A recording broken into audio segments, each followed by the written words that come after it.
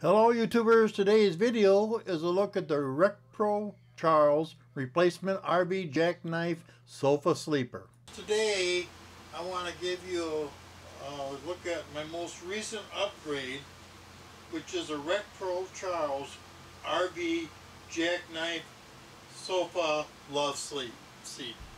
Now, before I go into this, first thing I want to do is apologize for any background noise. But I just could not wait any longer before I put another video up.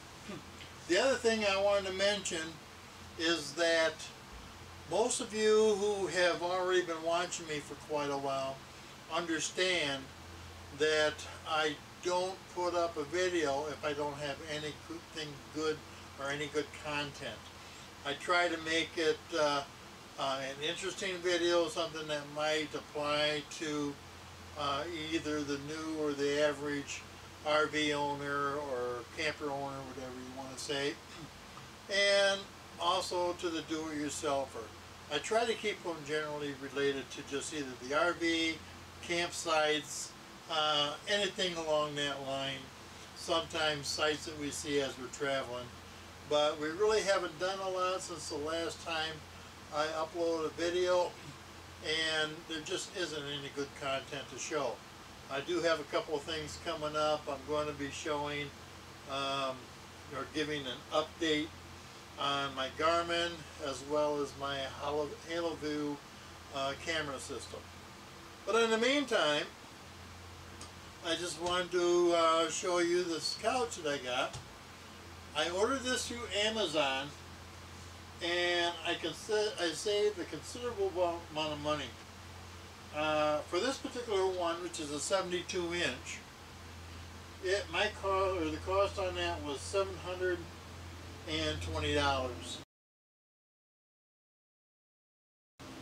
There was a $75 delivery charge on it. Even that being said, ordering it through RecPro would be more than that. And this particular couch came with a leg set, whereas the other one, if I were ordered the exact same thing, the exact product, by the same manufacturer, from the manufacturer, I not only would have paid as much as what the couch and the shipping would have cost, but I also would have paid an extra $30 for the leg kit, which is just a couple of pieces of square tubing to mount on the bottom of the frame and attach that to your space. Now, first of all, before I did any ordering, and I recommend this for everybody else, whether you're going to get it from RecPro or from Amazon, is to go online and order for only $1 the color swatches from RecPro.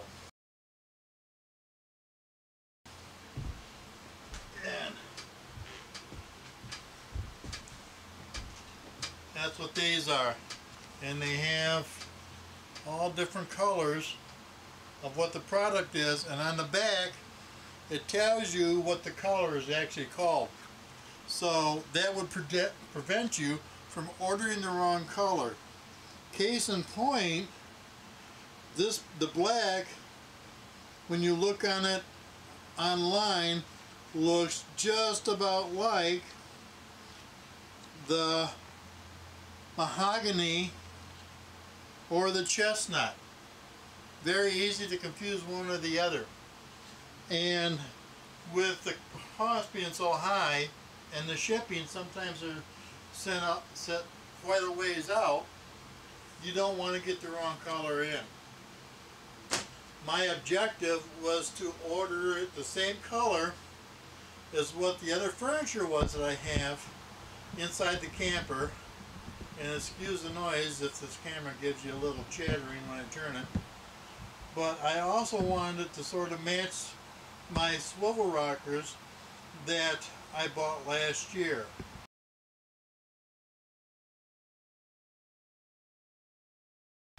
And they come very close. So now again, to put it in was very simple. The legs for it are just basically, I'd say approximately 2 foot by 16 inches, square tubes. Holes are already pre-drilled. Only takes 2 screws on each end to mount the chairs to the framework. Now, as I said, I had to order the legs because, and I apologize if this doesn't show up very good, but this is what the whole system was mounted with. I'll kind of lay that out, kind of give you a better idea.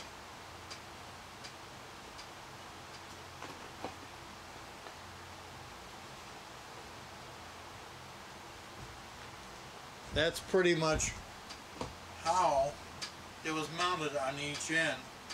And then on the one end, it was screwed into the side of my dinette. So it is all underneath the cushion itself.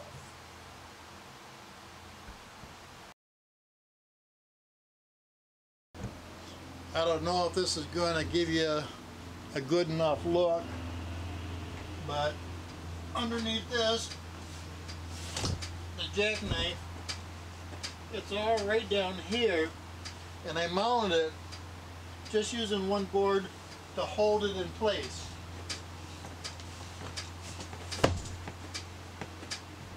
That wasn't very good, but that's about the best I could do. Rather than the video, the whole thing, taking it out, it's going to be a little bit different for everybody. The one thing I have to add is the model I took out actually was 71.5 inches long. This one is 72, so I had an extra ½ inch. I was prepared to move my booth just another ½ inch or an inch, depending on what worked out the best. However, I found by just simply lifting up the one end, sliding the whole thing in, and then pushing to the rear as I push it down, it slid right into place. And again, to keep it from slipping out, I just took this one piece that was part of the leg and I placed that on the bottom of the leg, resting on top of the crossbar or the foot, and I screwed this right into my dinette, and that keeps it from moving around, and it fits in there so tight that it's not going to slide forward or tip forward or tip backwards or start to slip out. So it's in there rather securely. The other thing is, and this was an added bonus for me, that the old couch had removable cushions. These turn out to be perfect matches, or about as close as you're going to get, and I've got armrests at no extra charge. Bringing it in, one man can do it. Taking it out, same. Taking the old one out, one person can do it as well. So overall, the whole job went very well. Another thing is when I ordered this through Amazon, they gave me approximately 4 to 6 week delivery time on it. I planned it accordingly because I knew I was going to be taking a trip up north and I was going to be gone for a week. The day I left, which was only 2 weeks into the date of the order, I got a phone call from FedEx saying they wanted to set up a delivery date. And when I says I'm not going to be back for a week, they says they couldn't do that. It had to be within the next couple of days or else they're going to send it back. Fortunately, I had somebody on hand that could meet it. I also made sure that I gave them the code to get into my garage so they could put the whole pallet with the couch in it, or in the garage. So that all worked out well. and as it worked out, my neighbor was here at the same time, so it got placed inside, fortunately during the rain, so it stayed dry and without a hitch. Now again, I ordered this through Amazon, and I had ordered it on September 6th, and it showed up after only 2 weeks. I will leave the links to Amazon, in the comments. But this particular couch comes in lengths of 62 inches, 68, and 72 inches. And as I said, they are 11-inch legs, and they are included. That's a big savings. Even if you pay the same amount on Amazon as you do on from RecPro, you will still be saving $30 because that's what RecPro charges you. And I guarantee you that you will probably end up using that leg kit. Trying to salvage the old wood set was not possible. Now also on the very front of that couch, you'll see like a kick plate or a foot face plate or front plate there. That is separate from it. Of course it is included. All you have to do is put on 3 clamps, and that mounts to the hardware of the couch. And then when you could either pull that off to get more stuff in there, make it easier access, or to vacuum with it, or else just leave it on and we just lift up the couch and drop things in after we lift up the cushions, start to put it in the bed position. So real nice added feature. It dresses up the camper, and overall it was pretty easy to put in. I'd say the time that I spent taking out the old one, putting in a new one, was right around an hour to hour and a half, and I took my time. So I just made sure I kind of watched the instructions, or read the instructions very closely.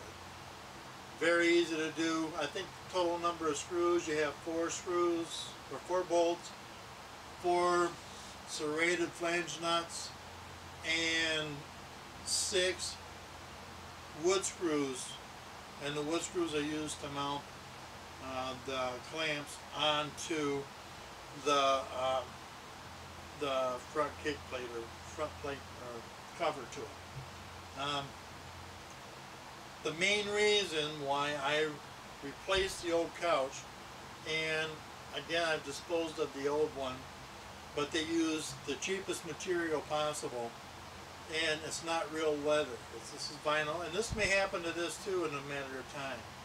But with all the use that we give it, that covering was just peeling off or flaking off like paint. It did not hold up. And we end up just putting blankets over the top of it just to make it look halfway presentable.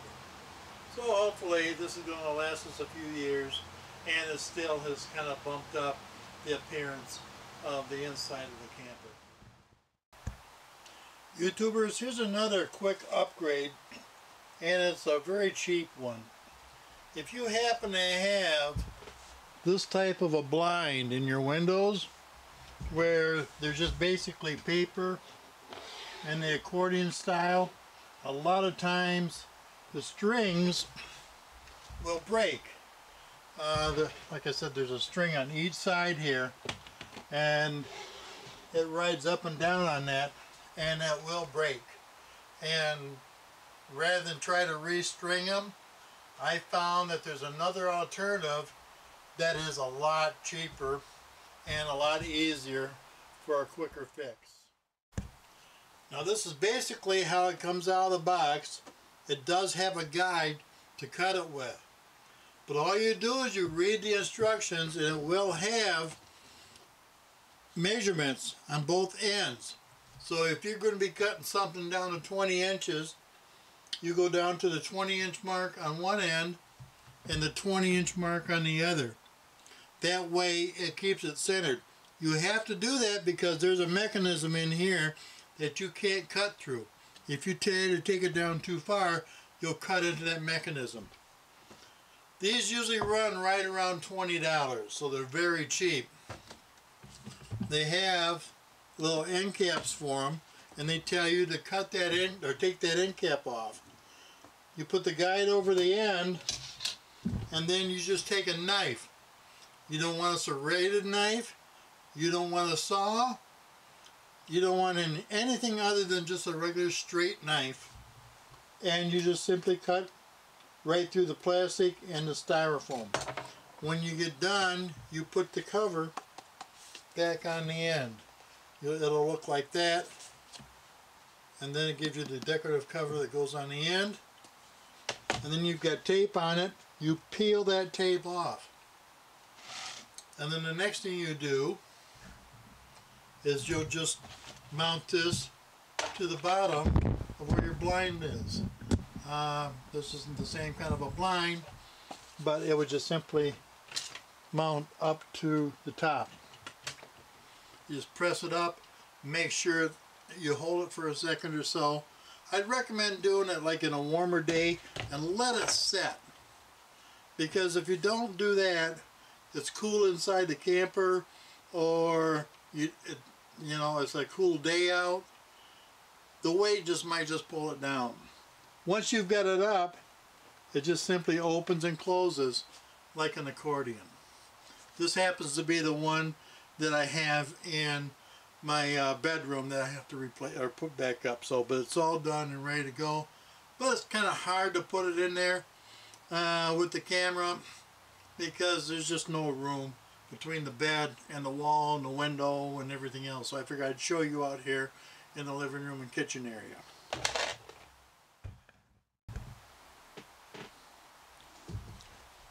And like I had said, all you have to do, pull the tape off, put it up top, and just press on it until it stays, you feel comfortable that it's going to stay. No need to glue, there's no screws to do. And then that will hold it up.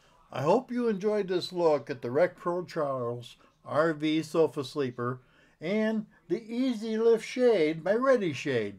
And if you like this video, please give it the thumbs up. If you haven't already, please subscribe.